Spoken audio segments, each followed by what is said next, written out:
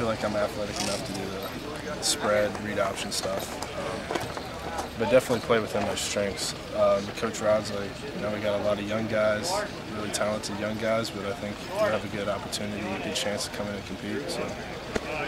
You've got some receivers who are also new to Illinois, so you're kind of all new together, I guess. How long does it take that chemistry to evolve, or is it starting up already? We kind of started it up back in July. Josh and Trayvon came here 2-3 weeks before camp, so we were getting routes on the air, getting adjusted to each other, feeling each other out.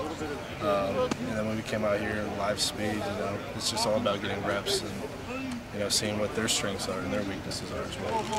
What's been the, I guess, toughest part of the adjustment, and what's been, like, as I say, really stimulating about it?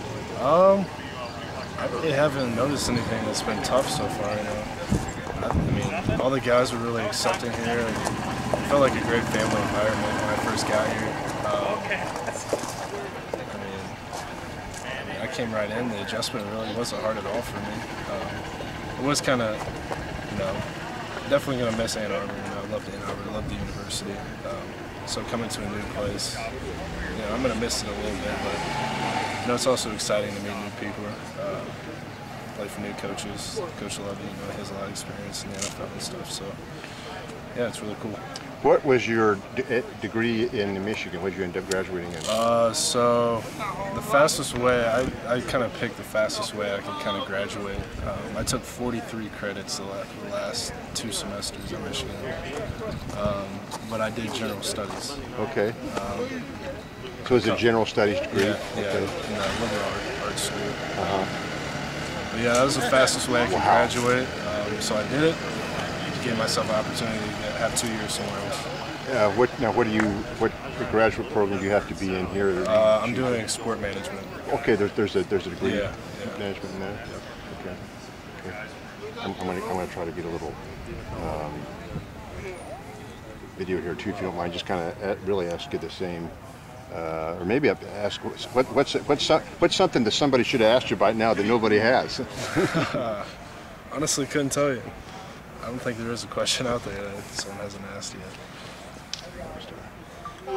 Brandon, second week of camp now. We've had a chance to talk to you last week at Media Day. Now you're in your second week into the offense a little bit more. What do you see from this offense as the second week rolls on? I think the guys are playing with a better tempo, faster, being more aggressive. I think we're starting to understand and get a good feel for what the defense is doing. And I think we're just playing in a better groove.